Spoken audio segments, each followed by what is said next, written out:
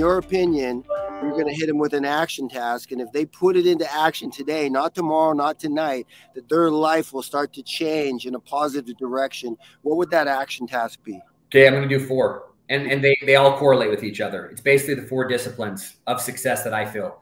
Number 1 is, hey, if you think about, we're almost done with the year 2021.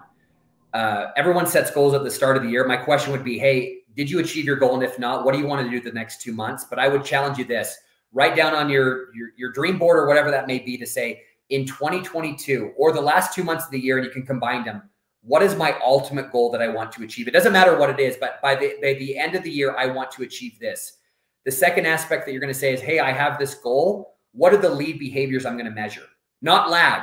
Because when you wake up in the morning, be like, man, I wish I would have done that. It's over. So all the things that led up to that, what are you going to change in order to achieve that goal? The third thing I would ask you to think about is, hey, do you actually have some type of analytical board or something that is showing progress to make that goal happen? And the number 4 is, who's your accountability partner? And you can do it yourself if you want, which a lot of people do. There's a lot of people out there say, listen, I'm self-motivated. I don't need anyone. But I can tell you this, it's really nice to have that person call once a day or once a week to make sure I'm progressing.